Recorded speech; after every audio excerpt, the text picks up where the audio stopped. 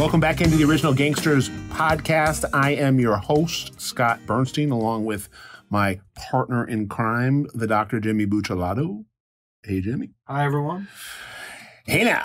And we got our producer extraordinaire, Benny Augusta, behind the glass on the ones and twos on the wheels of steel. So we've been on a kind of a historical retrospective kick in some of our more recent episodes here at the OG, and we're going to stay on that, on that same pathway today.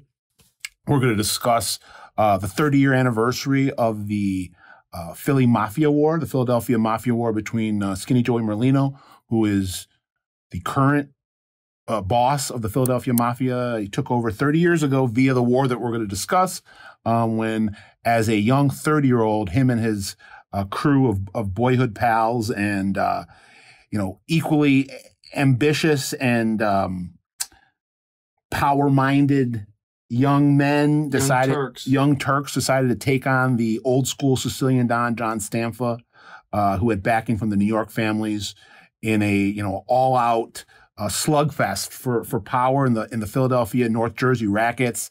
The war started in 92, lasted till 94, and ended with John Stanfa going to prison and Joey Merlino taking over the crime family. And he continues to hold the reins for the Bruno Scarfo crime family today in 2022. We've talked about him a lot. He's, by far the most compelling modern day mafia figure in America. He exudes swagger and just a X factor, I think, when you're talking about studying these type of people. He jumps off the page or jumps off the mic or the video screen, and just really is a lot of ways he's a throwback, but at the same time, he's the quintessential 21st century gangster, because he is what I've coined. He is the Instagram Don. Got onto social media in the last decade and has really embraced it, as his organization. So they're outliers in that regard. Yeah, he's very comfortable in the public spotlight. I mean, I suspect he doesn't like people talking about his affiliations with organized crime, but otherwise, he likes to be on the front page. He likes to be. I think he likes people talking about what a big bad gangster he is. Yeah, I mean, probably, I think on the surface, he's going to give lip service to the, I'm just a guy from the street corner, and I'm just a gambler and a knockaround guy. I'm not a mafia boss. But I think he likes people thinking and knowing he's a mafia boss. I mean, that's currency for him. No, for sure. And I think he's what a lot of people who maybe don't have extensive knowledge of the Italian mafia, if you were to ask them what they picture in their mind, it's probably Joey Merlino. Even though a lot of guys, if not most guys, are not like that, I think that's what a lot of people imagine. Yeah, he looks the role. He looks the part. He famously says crime don't pay, meaning he doesn't pay for anything. Yeah, right. And lives his life on everyone else's dime, and lives a very gaudy, sensational, almost like if there was a male version of the Real Housewives of L.A. or New York, it's like Joey would be the lead character. He is riveting and compelling, and I'm fascinated by him, but I'm also not someone who's going to sugarcoat it. I'm going to tell it like it is. I'm not going to make excuses for him, like there are people in the media that are more kind of water boys for Joey than actual journalists or researchers or historians that are going to give it to you, straight down the middle. I don't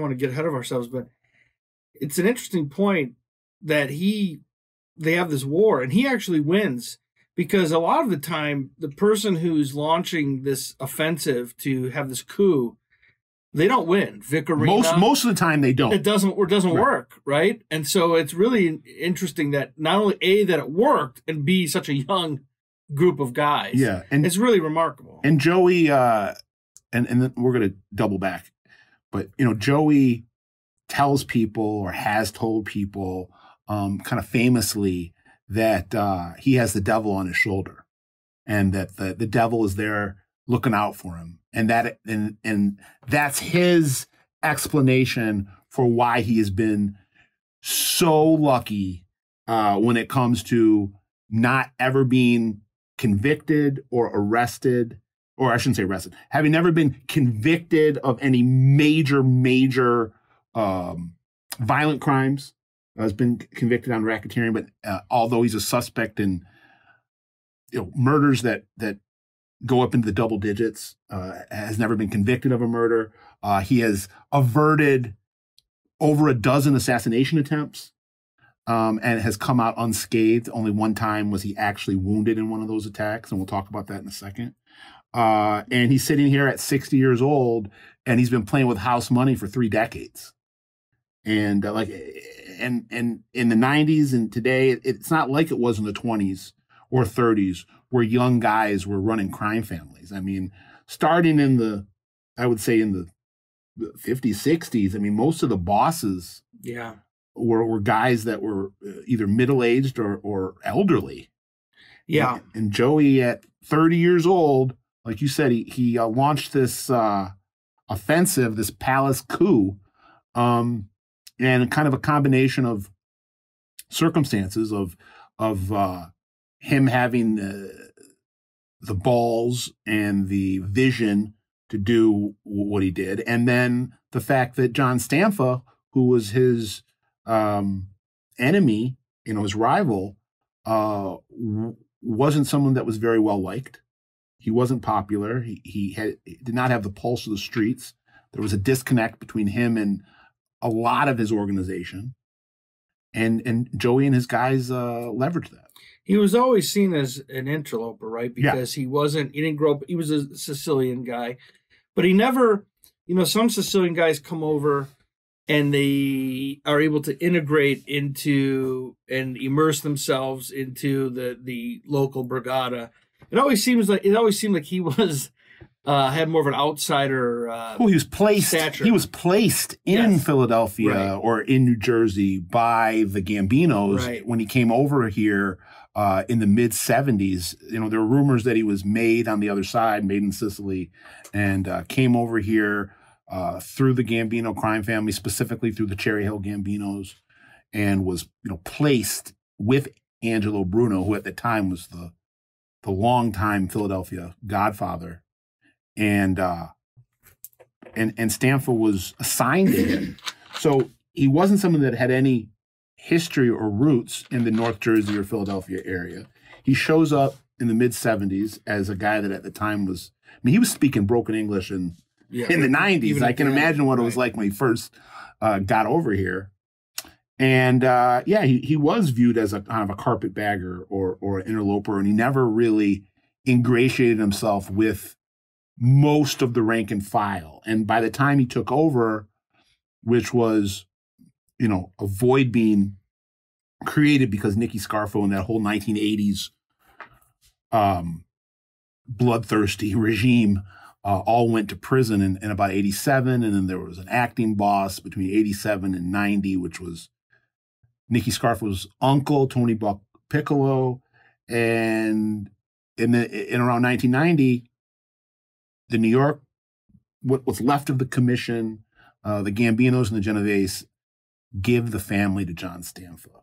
And I think we're going to start now with doing a little bit of a deep dive. And as I said off air, we pride ourselves here at the OG that we're not just going to tell you great, fascinating stories that have historical significance and really grab you with a lot of razzle dazzle, because we're gonna always give you that, but we're also going to kind of dig in the crates, if you will, and go into some nooks and crannies of narratives that a lot of people have heard or know about, but we found these kind of this lens into that same narrative about aspects of it that maybe you didn't know about, and probably deep tracks, probably stuff that you didn't know about. B-sides. So as we go back and do a 30-year retrospective of this, pivotal time in the American underworld, especially obviously in Philadelphia and North Jersey, I wanted to find an entry point to emphasize that maybe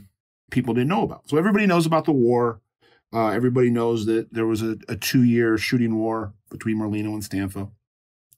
But how did it really start? What was the first domino to fall? What was the match that lit the match that lit the fuse that became this 5-alarm fire of a mob war? Well, I just want to back up for a second and ask you about Stanfa.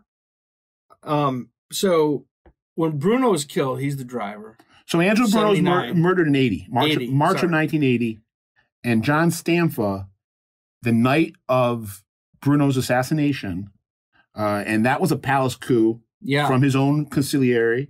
That was unsuccessful, and John Stanfa was involved in the conspiracy. Wasn't his nickname Tony Bananas? Tony Bananas Caponegro, who ran Newark for the Philly crime family. Oh yeah, he was a North Jersey guy. Yeah, and had become Angelo Bruno's consigliere in 1977 after Bruno's consigliere for the previous 10, 15 years, Joe Regnetta, passed away. And I think Bruno decided on Caponegro because Caponegro was a street guy. Mm. And Bruno, at that point, was kind of in that Paul Castellano mode where he was very removed from what they call him, the Gentleman Don or something like the that. Docile Don. Docile Don, right. And he was someone that didn't give a lot of face time to his soldiers. No. Was living more isolated, and he had his inner circle of guys that he trusted, but wasn't really a man of the people. Caponegro was someone that was a street guy, but was also, he was insane. That's why they call him Tony Bananas. Yeah. And he wasn't happy. There was a lot of people that weren't happy with how Angelo Bruno was running that family. Guys that had nothing to do with the conspiracy to murder him, but were happy when he was murdered because they weren't fans of his as soldiers. And I think Nicky Scarfo was one of those people. I don't think, I know. And there's a famous photo of Angelo Bruno after he was murdered. He had his head blown off, sitting in his car outside of his row house in South Philly. It does say something that he stayed in a row house in South Philly. He never moved out to the suburbs and bought a mansion like Buck Castellano did. Or Stanfa lived in the suburbs of South Jersey too. But the last image of him was his mouth agape, with his head blown off. And I know Nicky Scarfo was telling people that the image was appropriate, that his mouth was open because Angelo Bruno was trying to eat off everybody else's plate. Well, he wouldn't. It seemed like he was conceding too much to the Gambinos in Atlantic City and in the drug trade.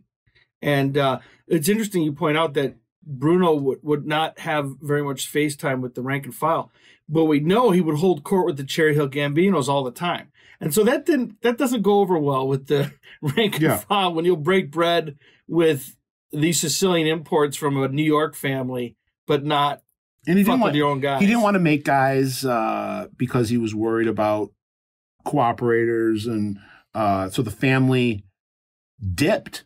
He made guys in the 60s, but in the 70s, Angelo Bruno stopped infusing the family with new blood. Yeah. And just developed this reputation that he was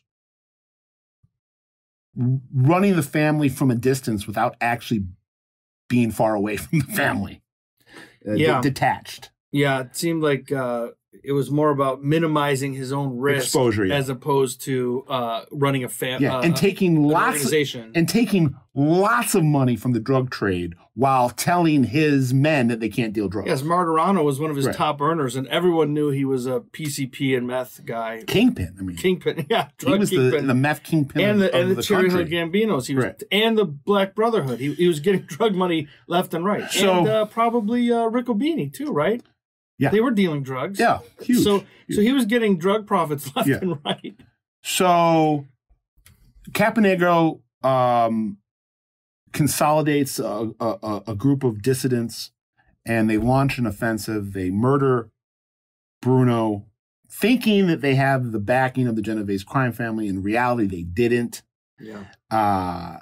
And the doers, most of the conspirators, there's a couple exceptions that we'll get to and that ties into our story, are murdered as punishment for killing Bruno. Caponegro is called to New York City for a meeting that he's told that he's going to be anointed the new Don, and in reality, he's brutally murdered. And then his corpse desecrated with various stick money up his ass. Yeah, or things like in his orifices, and it was very gruesome. And two people that were involved in the conspiracy that were able to get passes, and yes, they were involved at the lower end of the conspiracy. One being John Stanfa, who was driving the car and had lowered the window.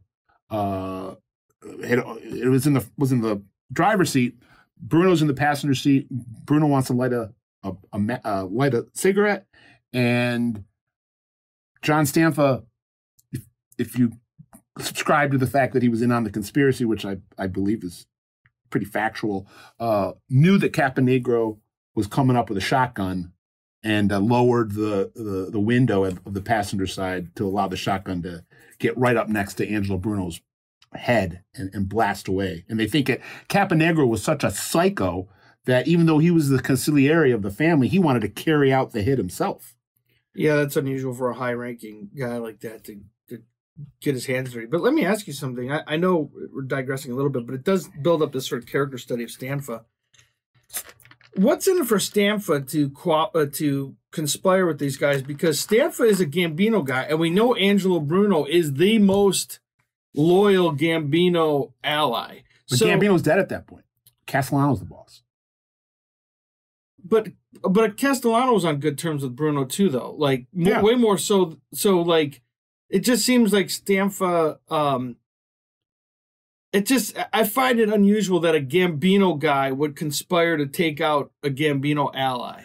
If that makes sense. I bet Tony Caponegro was promising Stanfa he was going to be a capo. Fast track. He would be a capo in the Tony Caponegro regime of the 80s. That never happened. Yeah, so if he's thinking whatever loyalties he has to the Gambinos aren't going to fast track him to where he wants to be, whereas Bananas is probably offering him whatever. That makes sense. So because Stanfa has these ties to New York, and even though it's acknowledged pretty much by both sides of this conflict that Stanfa had been involved, he's given a free pass. He goes into hiding. I believe he was in Maryland, hiding, dodging subpoenas. Eventually, he goes to prison for 6 years for contempt.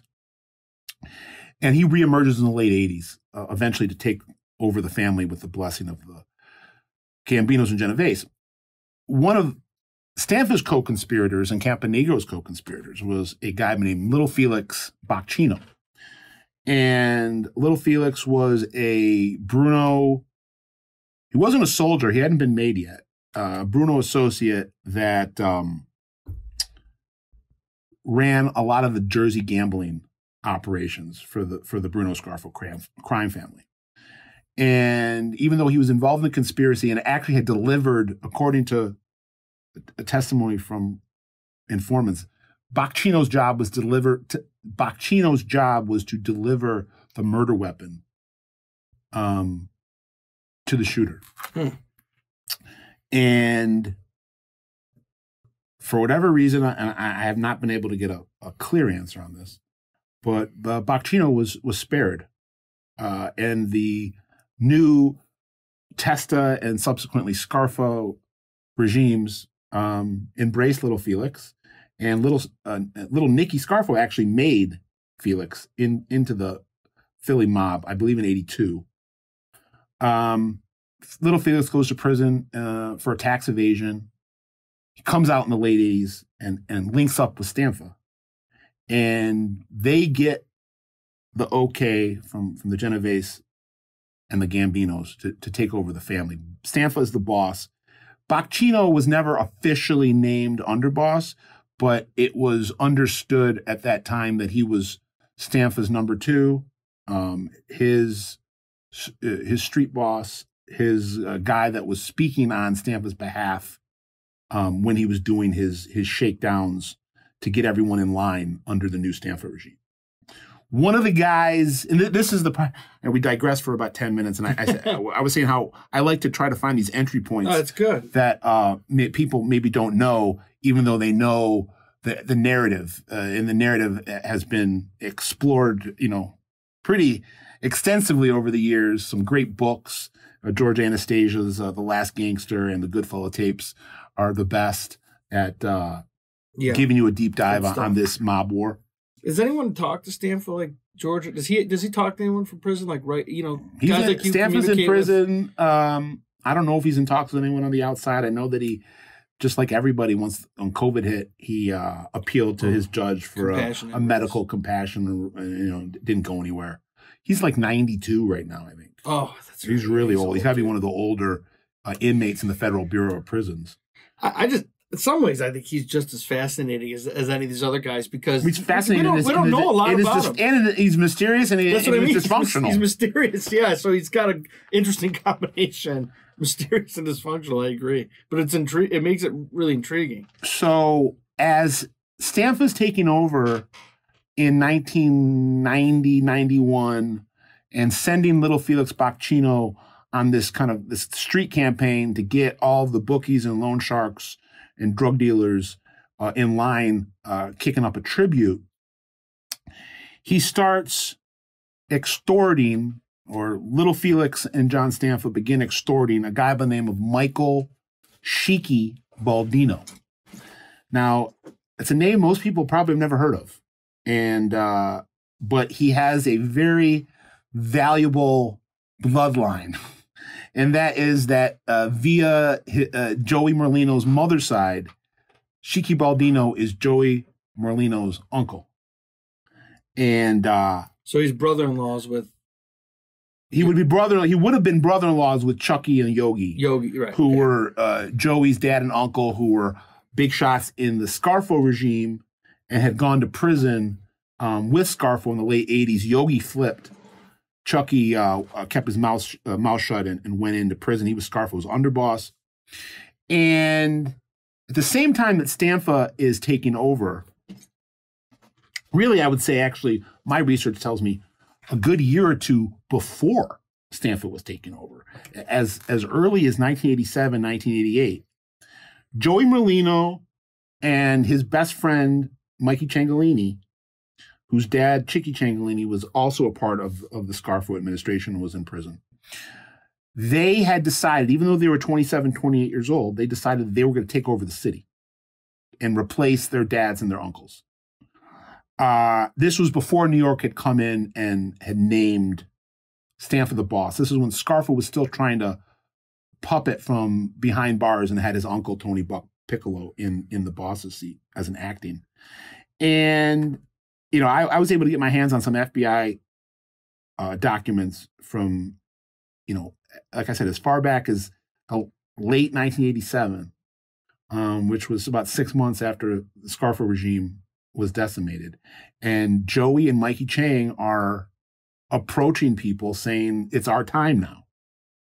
Now, it took them 5 years, but they eventually reached a point where they went to the mattress. So Joey Merlino's uncle's being extorted by little Felix and John Stanfa. At the same time, Joey Merlino is being sent to prison for a short sentence on a armored car heist that he had participated in and walked away with maybe $500,000, maybe $250,000, and basically stole it from the guys that he had guys go out and steal the money. He took the money from the guys that stole it and never paid them. Who was this?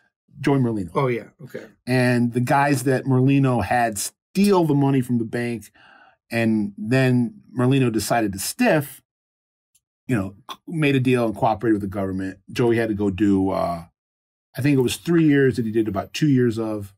And it just so happens that he gets placed in a federal correctional facility with Ralph Natali, who was a Angelo Bruno confidant and lieutenant, was a hitman, drug big dealer, labor racketeer. Hitman, drug dealer, labor racketeer.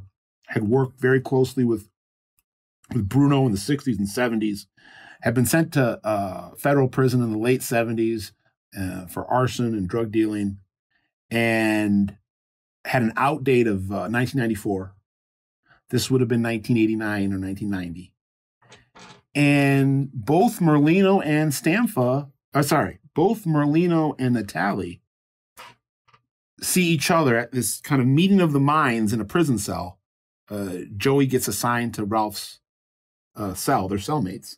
They're both from Philadelphia. They had never really met before. Ralph had been in prison since Joey had been 16 or 17. And did Ralph even fuck with his dad and uncle that much? Yeah, Ralph knew Chucky. He knew and them? Chicky, okay, yeah. okay. And Joey sees Ralph as a way to be taken seriously in his desire or his plan to take over the Philly Mafia, because Ralph is he's an OG, and in prison Ralph had made, and then when he was out on the streets in the 60s and 70s, Ralph had deep connections in New York. Yeah. And when Joey and Mikey Chang were going around trying to take over the family in the late 80s, the New York guys were laughing at him. So he sees Ralph as someone that can vouch for him with the New York guys. And Ralph, who had always been a minor player, I mean, he was a minor player in the realm of the organization. Within Bruno's orbit, I think he was a relatively big deal. He spoke for Bruno in the labor rackets, which was something that was critical. Yeah. But in terms of the Bruno Scarfo crime family, Ralph and Natalie was a non-entity. And he sees Joey Merlino and all of Joey Merlino's boys that are all 28, 29, 30. They all come from a Omerta pedigree. They all are chomping at the bit to take their piece of the pie. And there's animosity between Stanfa and Natalie there's animosity between Natalie towards Bocchino and Stanfa for killing Bruno, who he was very close with. And he sees that the Merlino crew as a group that he can ride to the top of the Philly Mafia. So they come to this understanding in prison in 1990, 91, as Stanfa's regime is getting off the ground. Merlino and Natalie make a pact to oppose him. What's really remarkable, I think, about this is, remember, at this time, correct me if I'm wrong, Joey and Ralph, neither one of them are made guys. Right. So we're not talking about a captain and a street boss or something like that. I mean, this is another layer of what makes this so exceptional. Right. Like two guys, Joey's got some street cred. Natalie, he's got people know who he is. He's an OG, but they still don't have their buttons. Neither one of them, I don't believe. So Natalie claims he did, but I don't think that's. No, he never did. If that was true, right? If that was true, then he perjured himself under oath. Yeah. Right. In his book, that full disclosure, I had a part in early on in Ralph Natalie's book. I left the project because of this very thing. Under oath at trial, he said he was made in the 90s by Joey. Right. But in his book, he talks about secretly being made in the 60s by Bruno and Gambino. And that's just not true. So it just shows you again how audacious these two guys are. Yeah. That neither one of them are made guys and they're plotting. But it also shows you the disarray of the official Borgata, that these two that this would even be just fantasy. Possible. That this was even possible. Or plausible. That it was even plausible was shows you the state of the family. Because otherwise you'd be like, this is just fantasy. But it also shows you the force of nature Joey Merlino is. That at 28, 29, he could rally, 2-3 dozen guys that were all capable. Yeah. And that would get behind him for what might look like a suicide mission. That's right. Yeah. A lot of guys would have been like, are you fucking crazy? Like, right. No, we ain't doing that. But to Joey's credit, he wasn't someone who talked the talk and had other people walk the walk for him. He was someone that was like, we're going to war and I'm going to be in the foxhole with you and I'm going to be leading the battalion as we go up to take the hill. Yeah, he seemed fearless. So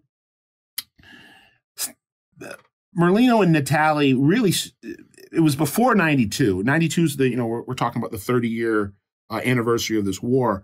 It wasn't related really to Stanfa Merlino conflict, but in 1990, right when Joey got into prison, him and Natali conspired to murder an organized crime figure in Philadelphia named Louis Irish DeLuca, who wasn't paying them street tax because he didn't recognize them, and they wanted to send a message. And this is right before Stanfa took over, so Stanfa wasn't, I don't think, cutting into them I don't think Stanfa was cutting into DeLuca, so I don't think it was like DeLuca was paying Stanfa and not paying Merlino. He wasn't paying Merlino. So Natali encouraged Joey and his guys on the street to whack him out. Joey was in prison when the hit happened. But Louis Irish's, I know, we're throwing out a lot of names, so I apologize and try to bear with us. Louis Irish had a protege who, unlike Joey, all of Joey's main guys were all guys that had dads and uncles and cousins that were Philadelphia mobsters in the Bruno and then the Scarfo regime. There emerged a major figure in the Merlino camp that didn't have that pedigree, but eventually rose to be Joey's number two, his underboss, and he's Joey's underboss, if you believe the federal government, today in 2022. His name is Stevie Mazzone. They call him Handsome Stevie. Very good looking, a lot of swagger, just like Joey Merlino. Very capable, very, very savvy.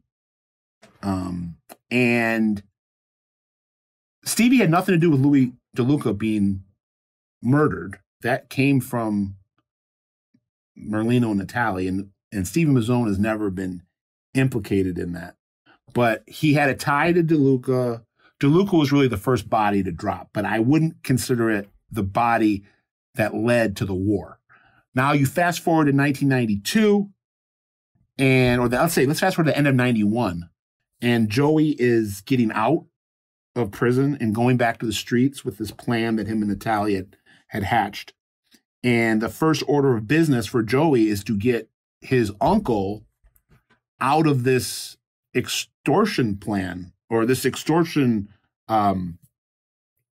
this extortion play, if you will. Baldino's being shaken down. Yeah, Sheiky Baldino's being shooken down by Little Felix and John Stanfa. And Joey arranges for Ralph, or Joey tips Ralph off to where Little Felix is going to be at a Christmas party in 91. He's going to be at a bar in Jersey. Ralph from prison knows the guy that owns the bar, calls the bar, and actually gets Little Felix on the phone and says, hey, Felix, we haven't spoken in 12, 13 years. I hope you're doing all right. But you got to understand what the situation is right now. I'm getting behind, Joey and Mikey Chang and these guys. And I don't know what's going on with you and Stanfa, but whatever's going on with you and Stanfa, you got to keep your hands off of Sheiky, who's Joey's uncle.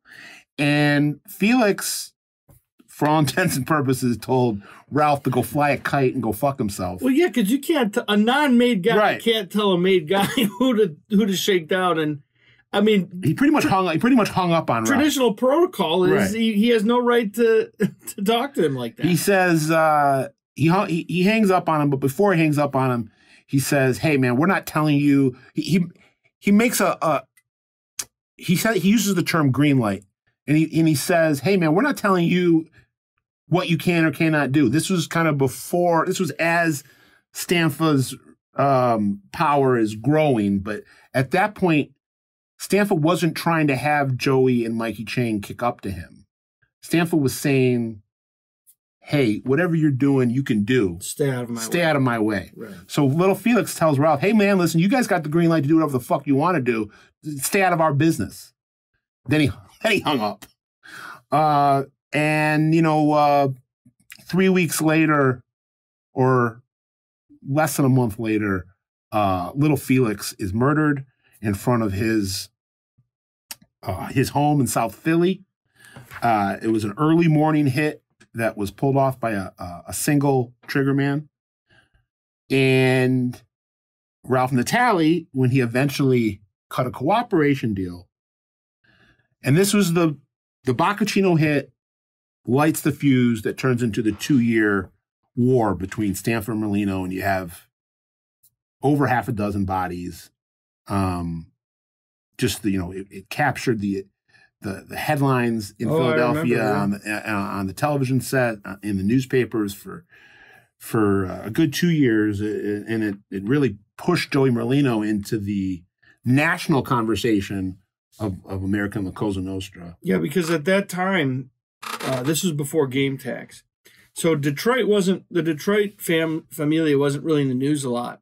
So for me, visiting family in South Jersey, it was a real contrast to read about an ongoing shooting mafia war, as opposed to Detroit, where even within the Italian American community, you all know Tocco Giacaloni's really, but they're not killing each other. They're not killing each other. Yeah. So the Little Felix murder on January 29th, 1992, allows for this boiling, festering rivalry between Natale and Merlino against Stanfa and formerly Little Felix to really break out into the open. And it was 2 years of bloodshed and bodies dropping, and it propelled Joey Merlino into the national conversation when you're talking about the mafia in America, and he went from a local brand to a national brand. I think it wasn't 92, but within a couple years, I remember 2020 came in and did something when he was doing one of his famous Al Capone turkey giveaways. Oh, yeah. Yeah. And, it all started with this January 1992 Little Felix hit, and we're on the 30th anniversary of that war. 92 was the year that started it, but by the end of the year, things had actually tamped down. They came to a détente for a while. Yeah, briefly, right? So in January 92, they killed Little Felix. There were some attempts on Joey's life and on Mikey Chang's life throughout early part of 92. By the fall of 92, there is a ceasefire, a very, very temporary meeting of the minds, I guess, where Stanfa felt like he could nip this problem in the bud by bringing Joey Merlino and Mikey Chang closer to him. I feel like the whole time it was just a plot to bring them close so he could kill them. And they suspected that. But ostensibly it was a plot for everyone to kind of make nice. And we'll get their buttons. We'll induct you, Joey and Mikey. John Stanfa says, "I will make you," and you guys kind of have your own little faction of the family, and we all kind of let bygones be bygones. That only lasted a couple months. One of the other things that Stanfa did as a kind of an olive branch gesture was to name Mikey Chang's older brother, Joey Chang, as his underboss. Now, on its face, it seems like a great idea. I'm going to name one of your people, meaning Joey and Ciancaglini's people, as my number 2 in the whole family. But he had just been made too? Go right from being made to underboss? I think Joey had been made either in 91, right when Stanfa got in, he made Joey Chang.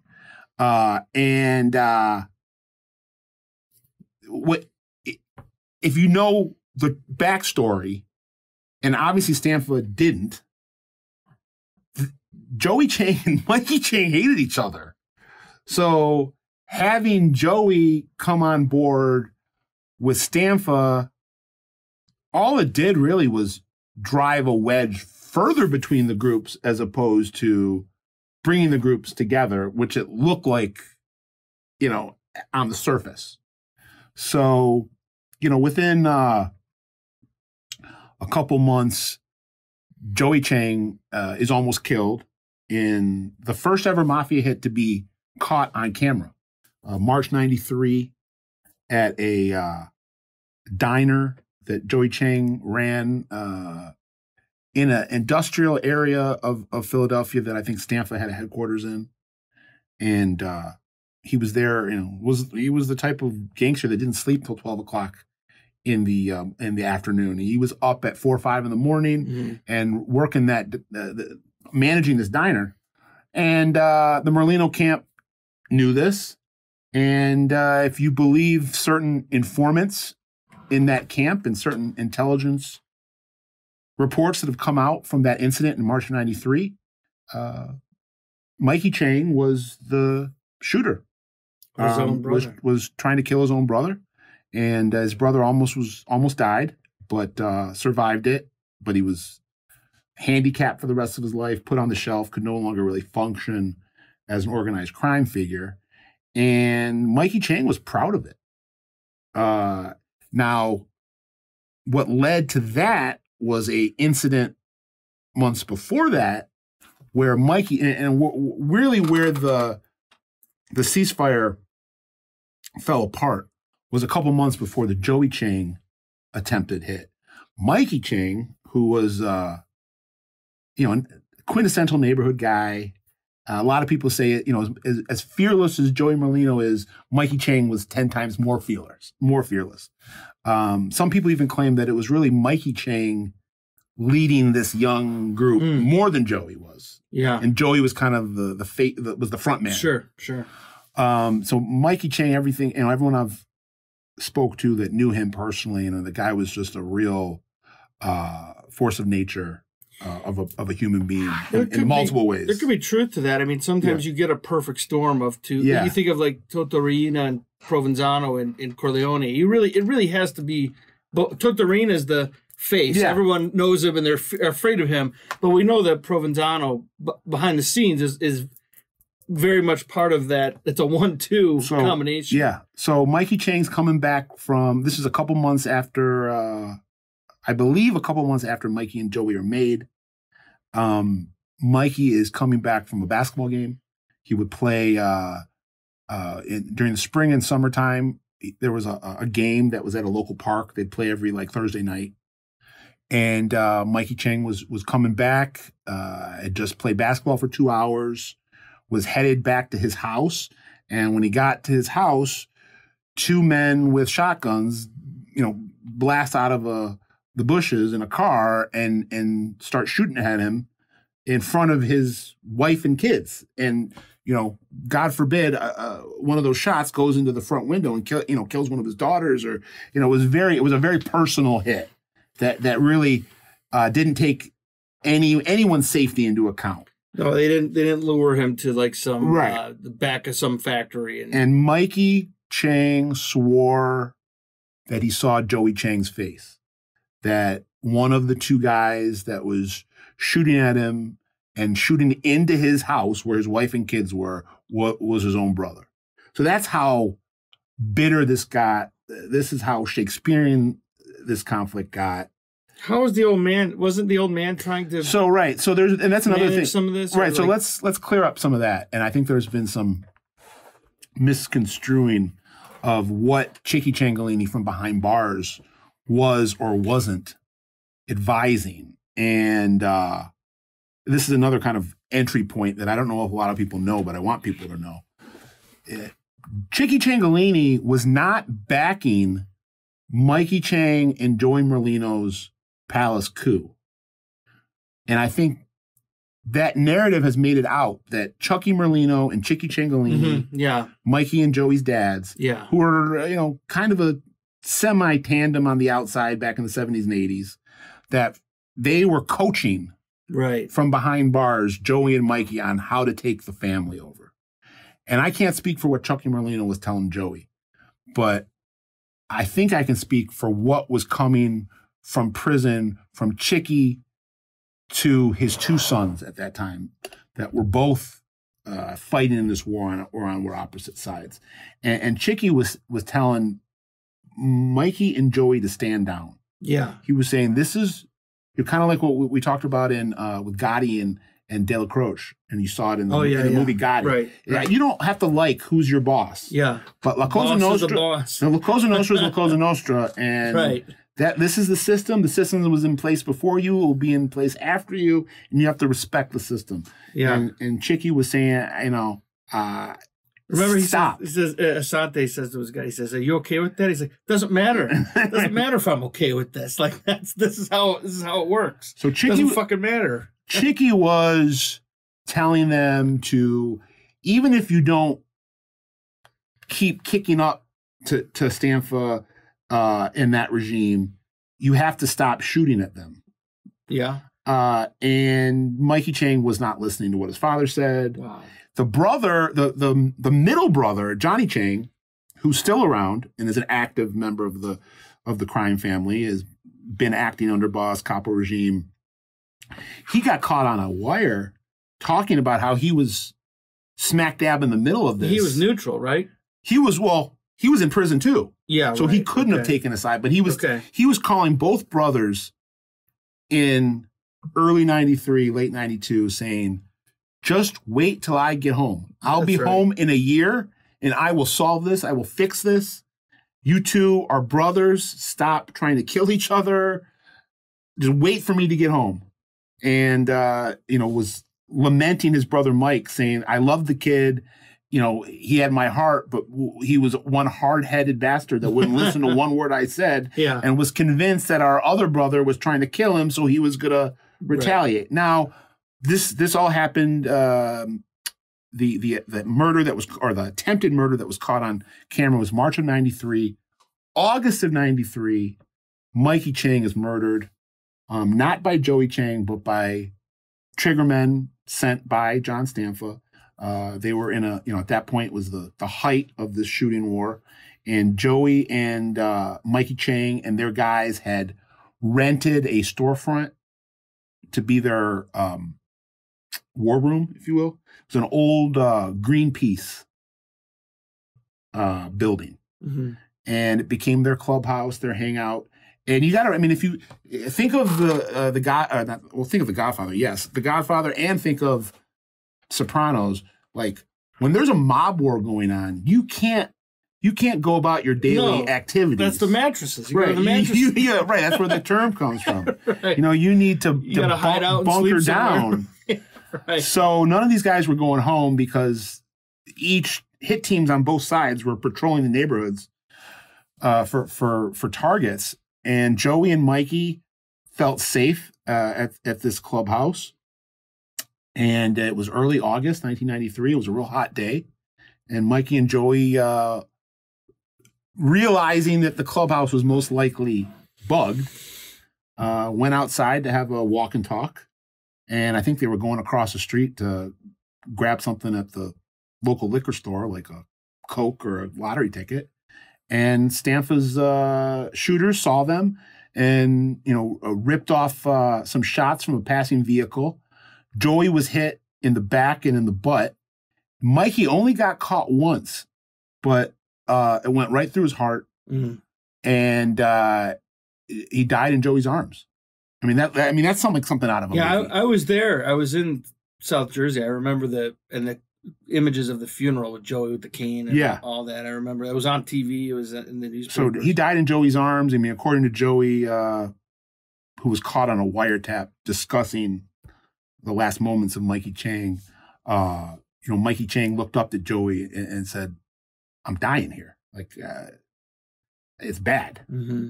And Joey talked about how when they both went down, at first he didn't think, oh, he's fine. I don't see blood. And then he turns him over and realizes that he's dying out right there in front of him.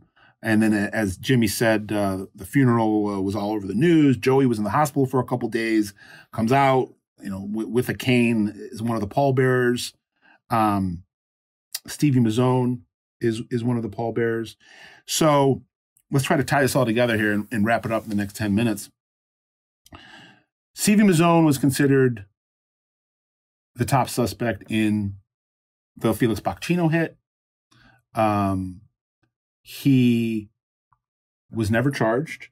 And when Mikey Chang died, Stevie Mazzone became Joey's right hand. Mikey Chang had been Joey's right hand. And Stevie took Mikey's place next to Joey.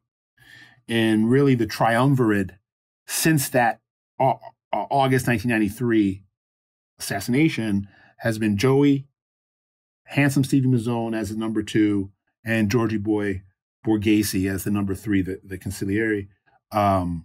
Right now, my sources tell me that Georgie is actually the acting boss, and Joey is, living down in Florida.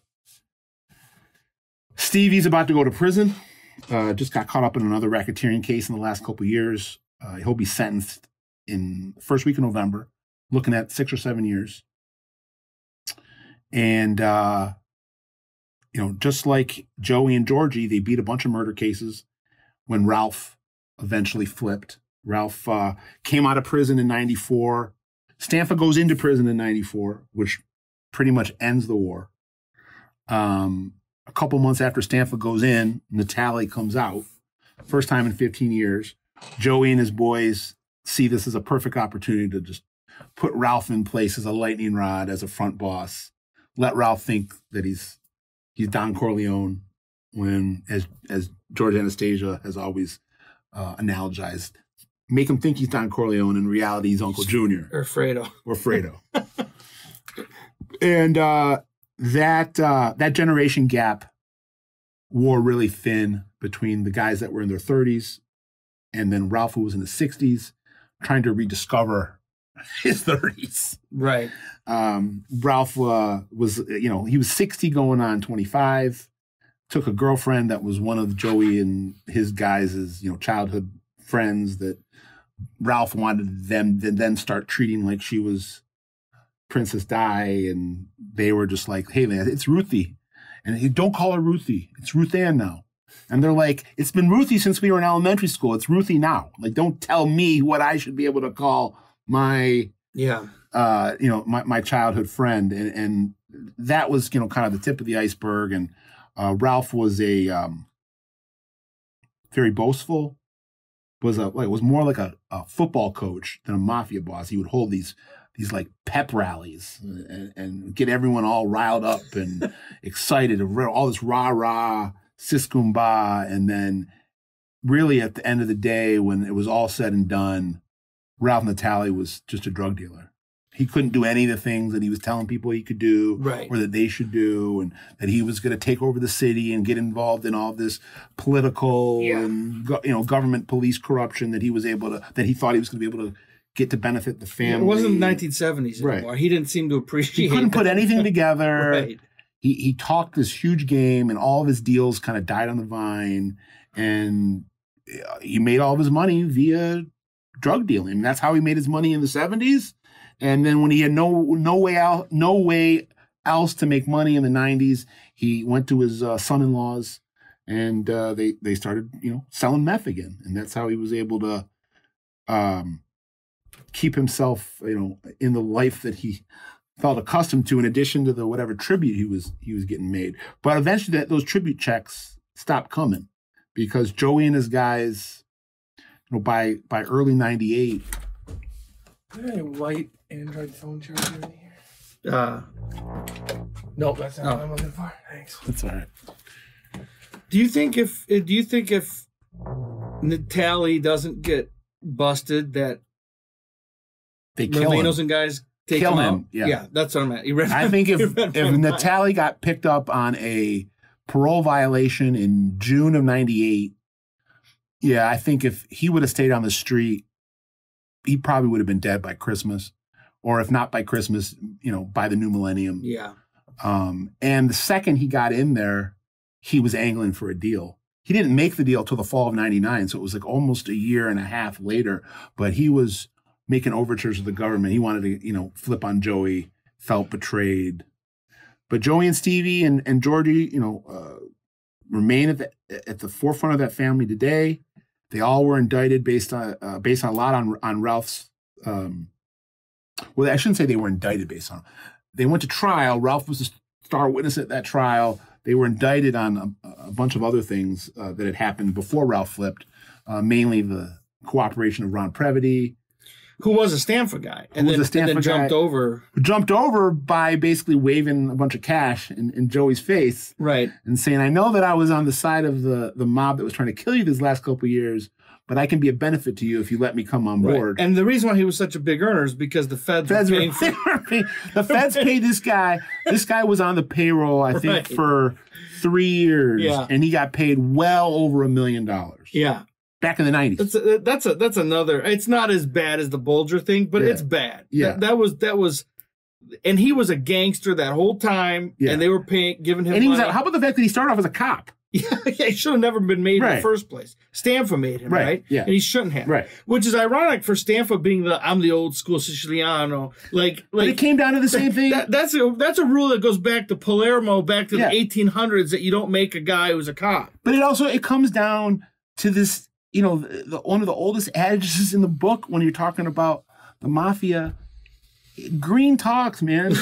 Like if you're someone and you're coming up to the Don or your capo or whoever, and every week you're handing them a envelope that's stacked with $100 bills, and you know what? And the superior never has to tell the subordinate, "Hey, I'm looking for my money. I'm waiting for my money." It's just the subordinate is just always coming up to him and giving him envelopes. They can't resist it. Well, you're going to get on that guy's good side real fast. Yeah, and any suspicions are going to be blinded by the desire to keep getting that envelope every week. I've read about these examples. Not only the Italians, you obeyed 3 times. Right? No, that's right. No, it's exactly what happened in The Sopranos. Right. Tony was hesitant to cut ties with Vito because Vito was making him a lot of money. Right, and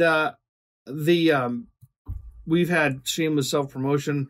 We had an episode with Kerry Drobin, who wrote a book about the Hells Angels and the J. Dobbins case. And there's rank and file Hells Angels who are starting to suspect he's a cop. And they tell the president that. And as soon as the president starts to get suspicious, Dobbins comes back with a bigger envelope. And each time the president says, "This guy's all right. This guy's all right." Meanwhile, the money is coming from Uncle Sam. The money's coming from Uncle Sam, right? But they can't resist the big envelope. But it's with the Italians too. I mean, isn't that what happened with Gigante? Yeah. With that guy who was an associate, right? Who ended up flipping on him because he was an earner, right? They can't resist. So, but we're sitting here and let's kind of wrap it up here. 30 years later, Joey, Stevie, and Georgie are running the Philadelphia Mafia, allegedly. There is no mafia. They are living their best lives, and you can follow these guys on social media. They are the Go Phillies. They have it. They are, from what I can understand, they are traveling right now with the Phillies, going to all the World Series games, going to all the playoff games. There's like a group of them that have been during the playoffs. They were flying out to San Diego, and now I'm sure they'll be descending on Houston. So these guys are, and you gotta understand, if you're not, and I'm not from Philadelphia, but I make Philadelphia part of my coverage, and if you're not from there and you don't know about it, it's hard to grasp the way that the mob family in Philadelphia is covered by the press. It's different than Chicago. It's different than New York. 100%. It's much different than Detroit. They cover the Philadelphia press, the mainstream press covers the Philadelphia mob family as if they're a sporting organization. Yeah. As if they're covering the 76ers or the Eagles or the Phillies. Well, ask them for a quote. Go right up to them and ask them for a quote. So it's not crazy to think that these guys that are like the equivalent of professional athletes are running around following the professional athletes. And we know that... Plus a lot of money on those games. Right. And we know with Joey, at least, back in the day, he was running around with Eric Lindros. Was his buddy. He was dating, allegedly, he was dating Eric Lindros' sister. Oh, I didn't know that. And there's always been a lot of crossover. Well, Joey loves sports. Everyone knows that. Like, he's a big jock. Yeah, like, and he bets heavy on his teams. Yeah. So, like, when Villanova won the NCAA basketball a couple years ago, made a fortune because his daughters all went to Villanova and he wanted to bet Villanova, and he's a Philly guy. And I've heard he's been betting huge on the Eagles, betting huge on the Phillies. Well, it's a good time to be in Philadelphia. I don't know how the Flyers or 76ers are doing, but the Eagles and the Phillies are. So, so 30 years later, these guys really had the last laugh. And I'll conclude with there's been all of these rumors. I mean, 20 years of rumors about how these murders from the 90s are going to come back and bite Joey and his guys.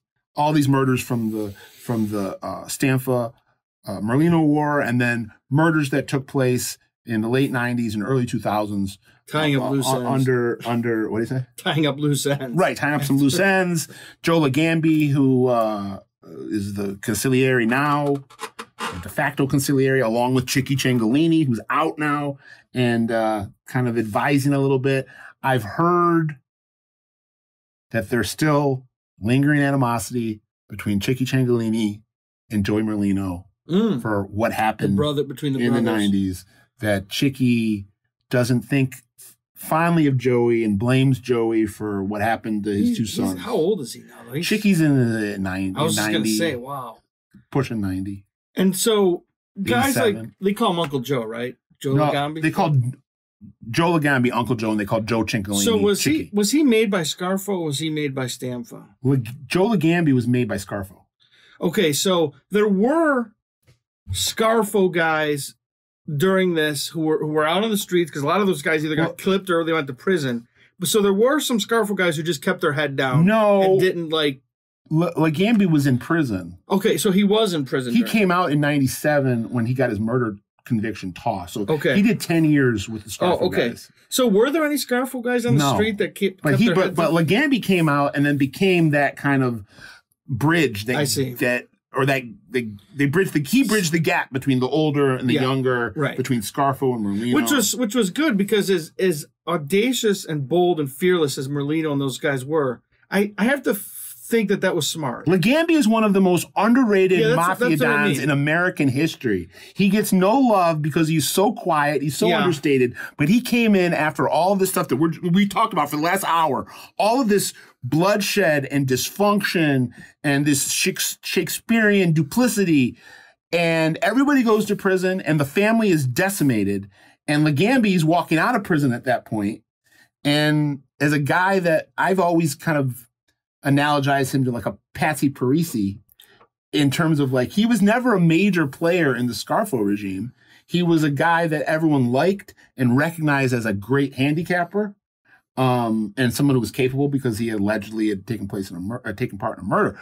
But there's some revisionist history now where I've heard some people say, people predicted in the early to mid 80s that Joe Legambi would be a great leader. I don't know if that's true. Right. But so the Joe Legambi comes out of prison in 97. He was this very minor player in the Scarfo regime. And not only does he take the family over, he stabilizes it. Right. He gains the respect again of the New York families. He gets everybody on the same page. And he basically keeps that family well above water and functioning at a pretty high clip for 20 years. Yeah. And I think that's important because some of those old Scarfo guys probably weren't to be trifled with. So when they get out, I think it was important they're doing their own thing now. Yeah. So and we've talked about this before on the show. I mean, the Philly mafia right now is split really like in three different directions. You have the traditional family that Joey runs and his crew runs. Then you have Phil Narducci, who's one of those Scarfo guys that came out of prison and isn't friends with Joey, but does his own thing. I believe there's some tribute being passed from Narducci to Mazzone and Legambi, which keeps him able to control that faction within a faction. And then there's some other old school Scarfo guys that are neither under Narducci nor Merlino, and that are kind of doing their own thing. And they probably pay. I don't think the non-affiliated Scarfo guys, which are led by the Punjator brothers, who I've heard have made tens of millions of dollars and legitimately in real estate rehabbing and flipping. And then they also, I've heard, commingle some of that with gambling and loan sharking and whatnot. Allegedly, I don't think that they really have any affiliation with anybody. And they just keep their head down. And they're made? And yeah, these are guys that were made by Scarfo in the early 80s.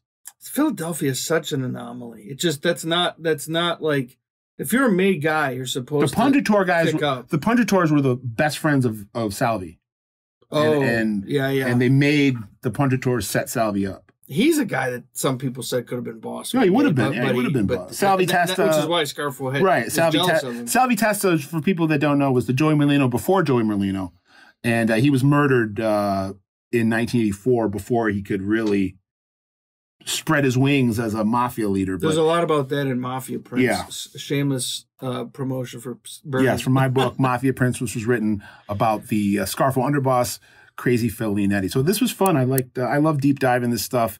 The 90s in Philly, that, to me, that's my most, if I had to pick one group in one era to study, it would be Philadelphia early to mid 90s.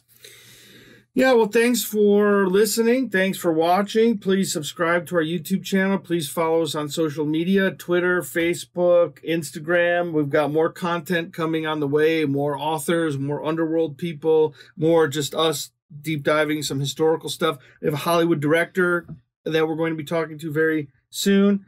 So thanks for listening. And Go Phillies. Go Phillies. Go Phillies. Original Gangsters Podcast. I'm Jimmy Buccellato. Scott Burnstein for Benny. We're out.